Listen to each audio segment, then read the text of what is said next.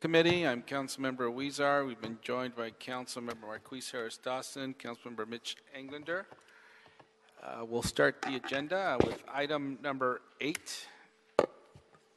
Item 8, Councilman, is the Director of Planning's weekly report. Thank you, Chair Welcome. Weezar. Thank you, Chair and members of the committee.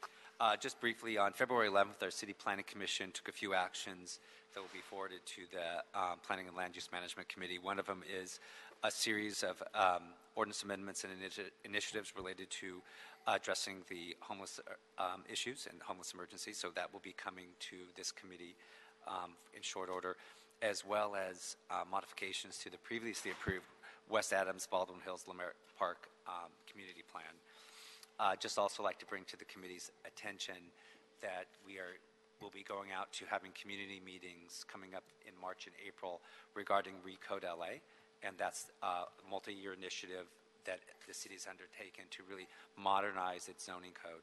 And so we will be having meetings. We'll have 7 community meetings, and the geographies are based upon the Area Planning Commission areas. So those will be coming up in March and April. We also have had some informational sessions within the city family, and we've had many of the council offices represented there. So with that, I conclude my report, and I'm happy to answer any questions. Thank you. And when the Recode LA, when can we expect that to, after the outreach meetings, come to before Plum or Council? CPC? Right. What we can do is we can bring it back for some updates to the Plum whenever it's convenient for this committee. So we can either do it before, during, or after. So we're happy to do it, whichever you feel is best. Okay. Thank you. All right. Item number 2, we will approve on consent if there are no cards. If no objection, so ordered. Item number 4, we will continue.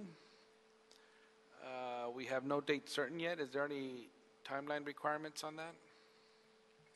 No? No timing requirements on item 4? No, right? The item is going to be renoticed, and the time limit's been extended through motion in council. So, you could speak into the microphone.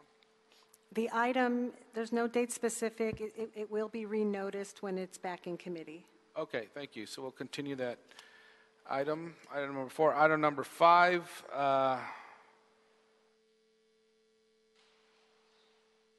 We could hear that item, please. Sure. Item 5, Councilman, is a Cultural Heritage Commission report relative to the inclusion of the Edinburgh Bungalow Court as a historic cultural monument in CD5.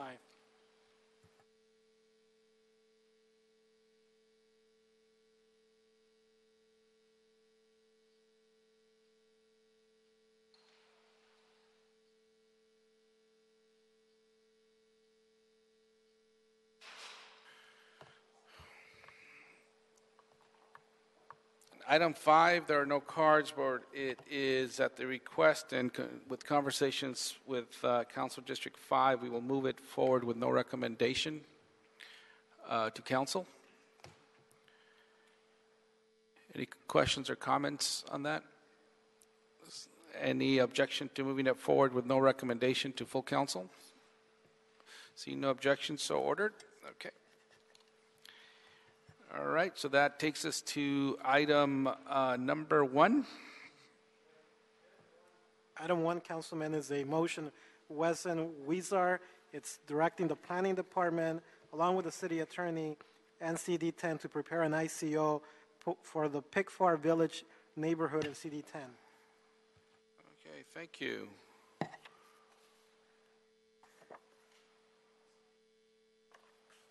All right, we have a number of speaker cards. Each public speaker has a total of 1 minute to speak. Shanti Hughes, Rochelle Koretz, John Donovan.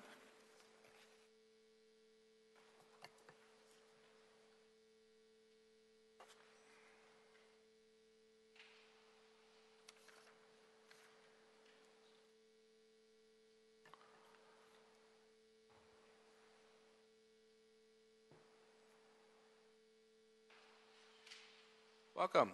Hi, thank you. Shanti Hughes? Shantia, yes. Yes, okay. Do I need to give any other introduction? Yes, you could My start. name is Shantia Hughes. I'm a resident of Pickfair Village. And it is important for us to maintain the scale, character, and integrity of the homes in our community and to protect the quality of life of its current residents. Please support the motion for Pickfair Village to have an ICO modeled after the Beverly Grove RFA. Thank you. Thank you. Rochelle Koretz, John Donovan, Joel Serafin. Good afternoon. Rochelle Koretz. I'm a resident of Pickfair Village, and I'm currently residing in a duplex that my grandfather purchased in 1946, long before we had any issues with overdevelopment. I grew up in this neighborhood and attended local schools. We never had to worry about what the neighborhood would look like. The worst case scenario was that someone would choose to paint their house an odd color, at least odd to those of us who are more traditional. But the times have changed, and now our concerns are about what will happen to one of our lovely single-family homes if a developer buys it, demolishes it, and builds some oversized McMansion. Because of my history here, I know many of my longtime neighbors, and we all share the same concern. We desperately want to preserve our scale and character. Allowing these oversized homes to be constructed is heartbreaking to so many of us. We ask that you support Council President Wesson's motion so that we can have some protection until the BMO is amended. Thank you. Thank you. My name is John Donovan, and I've been a resident of Pickfair Village for almost 6 years. Years ago, when my wife and I moved to Los Angeles, we fell in love with the 1920s and 30s homes in the area. When we discovered Pickfair Village, we knew instantly that this charming oasis is where we wanted to live. The scope and integrity of these homes lends itself to a feeling of community, where I'll often engage my neighbors in their front yards or on their porches, something that will be lost if people are allowed to erect monster houses that consume the entire lot. Please help us save our neighborhood and approve our request for an ICO modeled after the Beverly Grove RFA. The amazing architecture of Pickfair Village can be preserved and developed without being demolished. Thank you. Thank you. Joel Serafin, Catherine Harris Richardson, and Debbie Gagan. Good afternoon. Joel Serafin, a resident of Pickfair Village for 18 years and also in the design and construction management community for over 30 years here in LA. So I'm speaking as a proponent of both a homeowner and good residential as well as commercial design and planning. The current the current city baseline mansionization ordinance is geared to build on 50% of the lot. And the city is currently studying that because no thought was given to older neighborhoods where homes occupy only 25 to 33% of the lot. There's also bonuses in the current BMO which allow up to an additional 20%, which means building on 70% of the lot in neighborhoods that most lots are only 25 to 33% structure. So there are obviously some flaws that the city planning department has realized, and I urge you to include Pickfair Village in the ICO, similar to the Beverly Grove, so that we can protect our neighborhood from interim teardowns. Thank you. Catherine Harris Richardson, Debbie Gagan.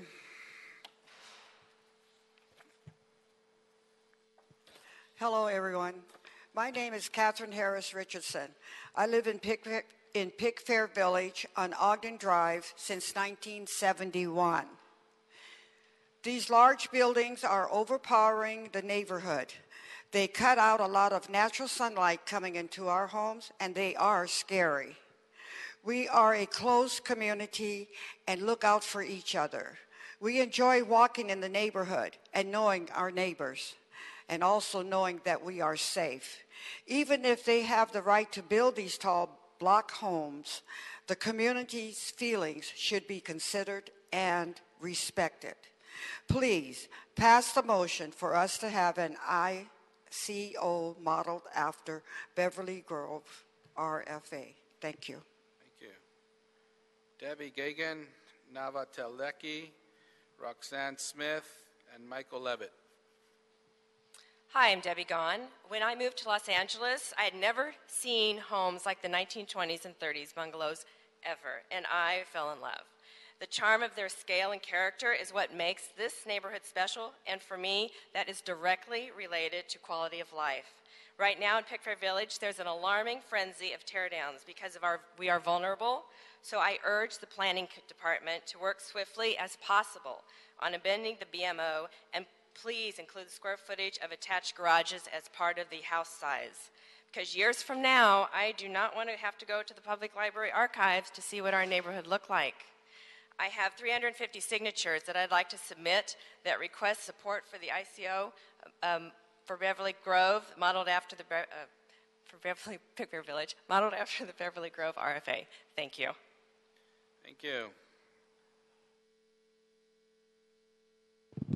Hi.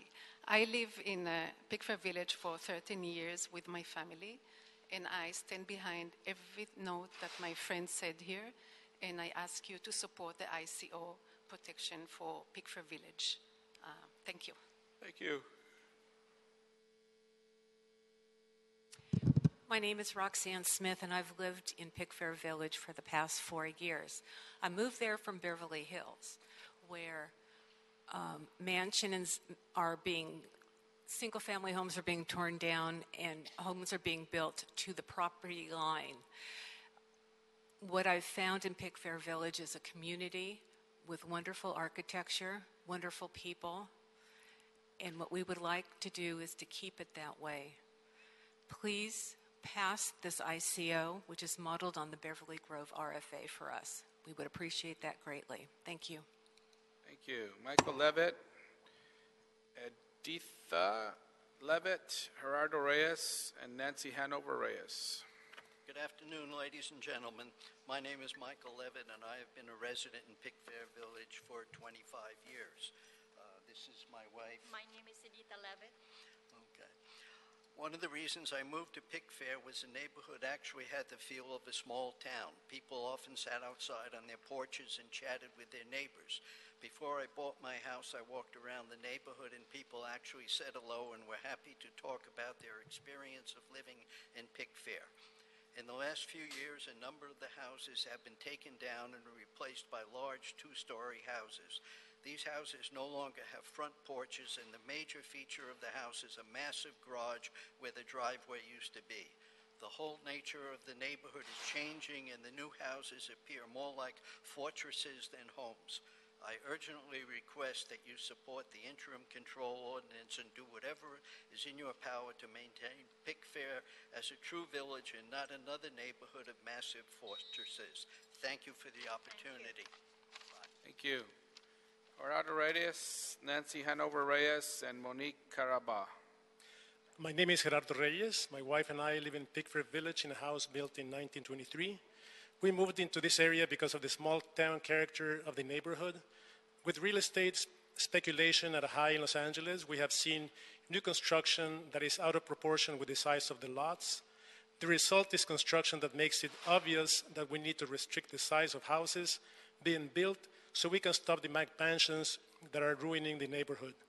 We hope to pass the motion for Pickfair Village to have an ICO modeled after the Beverly Grove RFA. Thank you. Thank you. Yes, hello, my name is Nancy Hanover Reyes. I am a 19-year resident in Pickfair Village. I live in a 1923 bungalow-style home. It was the first home built on our block when this large parcel was called Pico Heights. Later in the 30s, the adjoining lots were constructed with two-story duplexes. Our one-story home is flanked by 3 of them. Though they are each twice as tall as our home, they never block our sunlight or feel intrusive. The reason for this is that each property is buffered from the other one with a driveway. The footprint of each building is similar in size and placement on the lot. The front and back yardage is also of equal size. Throughout Pickfair Village, there are very few bungalows with second stories that are looming over these private areas of their neighbors. Therefore, the standard wooden fence provides adequate privacy for family activities in the back. The more public areas are in the front and provide a park-like setting for gardening, a play area for children and pets, yard sales, and a place to socialize with those who are passing by. Please support the ICO modeled after the Beverly Grove RFA. Thank you. Thank you. So you were Nancy, right? Okay, thank you. Monique Caraba, Joe Caraba and Elizabeth Carlin from CD10. My name is Monique Caraba. I live in Pickfair Village, and I'm also a realtor in Los Angeles. I'm an avid supporter of architecture in Los Angeles and a current member of the LA Conservancy. The current baseline mansionization loopholes allow for mammoth structures without care for continuity or balance. I stand behind the ICO in Pickfair Village. I support new development in all areas of Los Angeles, but only if it's a balance of structure and landscape, rather than squeezing the largest home possible in the area without a care for outdoor space. A box with no concept of balance of outdoor area and structure disturbs the light of neighboring homes and sense of neighborhood. When there is a loss of balance and continuity, homes neighboring McMansions are worth less unless they are tear-downs, and they make the neighboring homes lose sunlight and disturb the warm neighborhood feel as they are poorly planned, and also the neighboring homes loses privacy. If you own a home next to one, say your home is a 1920s bungalow, it loses value. If a McMansion is built next to it, these homes, when not planned correctly, make our neighborhoods undesirable unless they are tear-downs. Let's let the old LA and new LA unite with proper planning. As a stakeholder and realtor, I support an ICO in Pickfair Village. Thank you. Joe Caraba. My name is Joe Caraba. I've been a resident and homeowner in Pickfair Village for 15 years. I'm not anti-development, but it would be a shame to lose the charm and character of our neighborhood by having it be overtaken by multiple oversized homes on block after block. There needs to be balance. Approving the motion to include Pickfair Village in an ICO is the only way to be sure we can achieve this balance while more permanent rules are finalized and put in place. I fully support the ICO for Pickfair Village, and I ask the committee to support and pass the motion as well. Thank you. Thank you. Good afternoon, Mr. Chairman, members of the committee. Elizabeth Carlin on behalf of Council President Wesson. I'm here today to ask the board to respectfully ask to move this item forward. We've met with our Pickfair Village neighborhood in January, and we have a clear consensus and an overwhelming majority that our community is asking the Department of City Planning to draft an ICO similar to the Beverly Grove RFA at this location. We have received a petition that was submitted here earlier with 351 residents, and I also have letters of some individuals who were not able to join us that I'll submit for the record today. But we would respectfully ask to move this item forward. Thank you. Thank you. We're going to adopt the motion and refer it to staff. Any objections, any questions, comments? For those who provided public testimony, if you could keep in contact with CD10 to provide you the information about how this is proceeding and when this item will be back to Plum for further hearing. Staff analyzes it, reviews it, and then brings it back to Plum. So thank you very much. So ordered. Refer to staff. Item number 3. Item 3, Councilman, is a city attorney ordinance for a development agreement between the city and MGA North LLC. Staff here for a brief overview of this item.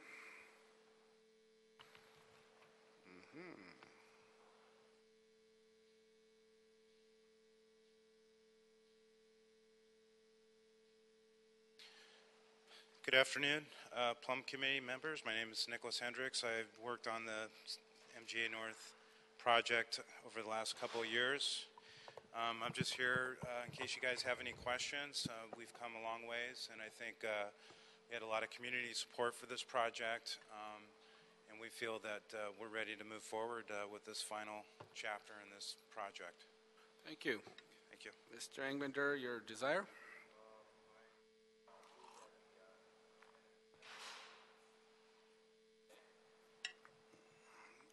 And motion by Mr. Englander to approve. Seconded by Mr. Fuentes.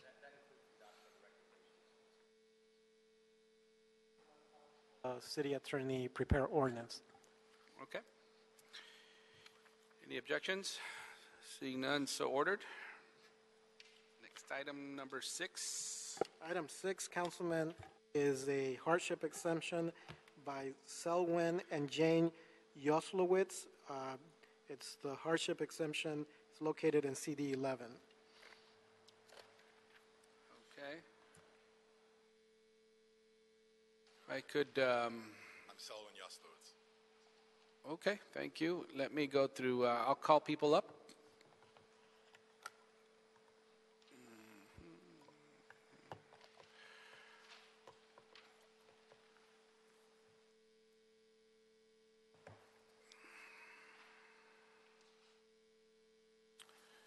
Okay, I have two cards for the applicant and the applicant representative.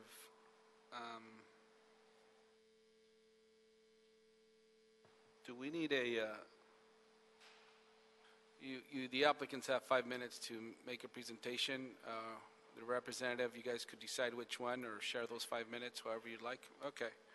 So Selwyn Yoslowitz and Jose Navarrete. Yeah, hi. My name is Selwyn Yoslowitz. My wife and I have lived for 20 years in a house. We live in Westchester in Los Angeles. And all we want to do is add 260 square feet on the back of existing garage. We want to build a recreation room for we have a special needs young adult. And we've been to our neighbors. No one has an issue. We've never done any major remodeling to the structure of our house. And no one has an issue at all. And we went and we spent $11,500 on architects. We got all the approvals from different departments, and the original plans for the city were approved with no conditions. So we ordered the windows, the lead time, and only to find out later that there's a special emergency ordinance which is passed only in our immediate area to prevent large houses from being built. So we're just trying to build 260 square feet in addition to our existing garage. Thank you. Thank you. Yeah, my name is Jose Navarrete. I work with Kenneth Group Inc. And we were hired to do the plans and the drawings with the architects and engineers. We started this process around February of 2015. Around March 25, the city passed the ICO number 2443, which basically reduced the floor block coverage. I just want to let you know that we got plans approved by the planning department. Everything is ready to go except for this hardship situation. And I appeal to you because this is a small addition, only 260 square feet, which will add from the existing 51% to a 54% lot floor coverage. The lot floor coverage, yes. So it's a very small addition that is located in the back of the garage, and I appeal. Hopefully, you can approve this addition. Thank you, Oscar Sergio Sobreto. You're fine. All right, now we'll listen from hear from CD 11, Ezra Gale. Thank you, Chair. Honorable council members, my name is Ezra Gale with the Office of Council Member Mike Bonin. This is an unfortunate situation where some applicants interacted with the city on at least 2 occasions and were told to proceed forward with plans for a very minimal remodel, actually the smallest remodel. Can you speak into the microphone, please? Sorry. This is actually the smallest remodel that this committee has seen as part of a hardship exemption. And again, based on at least 2 interactions that the applicants had with the city, they were just told to proceed forward and to act on their application. So given those circumstances, as well as the extensive due diligence that the applicants have done reaching out to their neighbors and any potential interested parties, we do support their hardship exemption. Thank you. Great, thank you. Given the testimony by the council office, the local council office, and the fact that the scale of this addition meets the intent of the BMO, I'd ask that we approve the exemption. Second by Marquise Harris Dawson. Any objections? Seeing none, so ordered. Next item. Next item, Councilman, is item 7. It's an application by Scott and Heather Menkes. It's also a hardship exemption from the BMO ICO in CD5. Is there someone here from CD5 on this item? Okay. Can you do me a favor? I'm gonna listen first from the applicant, but if you could fill out a card for our records, thank you. Heather Mencas. Hi, my name is Heather Mencas, and we're filing an application to... Move the microphone down, please. Thank you. My name is Heather Mencas, and my husband and I have filed an application to replace, slightly relocate, and remove windows at the back of our residence and on the far north side of the residence, which are completely invisible, or which are not visible from the street. We plan on replacing them with the same Aldwood divided light that currently exists throughout the rest of the house. And I just wanted the committee to know that before filing the hardship application, we went to Sandy Brown and Susan Behrman, the HOA president and vice president, and also who I believe are heading up the current committee that was just established. And they have already given me their written approval. They reviewed the elevations and said that as long as it isn't visible from the street, they have no problem with our request. And I don't know if I need to submit it for the record, but I'm happy City Clerk on your right, please. And if anyone has any questions about it, I'm happy to answer them. No question. Any questions? No questions? Okay. No, thank you. And our representative from Council District 5. Good afternoon. Noah Molstein, Councilmember Paul Koretz's office. Our office has reviewed this application, and we've worked with Heather, and she's worked with the community as well to, go over the design, and she's presented to us. And we are, more than supportive of the request. The windows will be to the rear of the property, where it will be out of plain sight, and will not have any effect on the historical significance of the neighborhood. Thank you. Thank you. Given that testimony, and this is actually a simple request with respect to the larger intent of the BMO. With that, motion to approve this. Is there a second? Second by Mrs. Cedillo. Any objections? No objections. So ordered. Thank you. Next item. Public comment, Councilman. There are no public comment cards. I believe that leads it to the end of the meeting. Meeting adjourned. It's ordered. Thank you.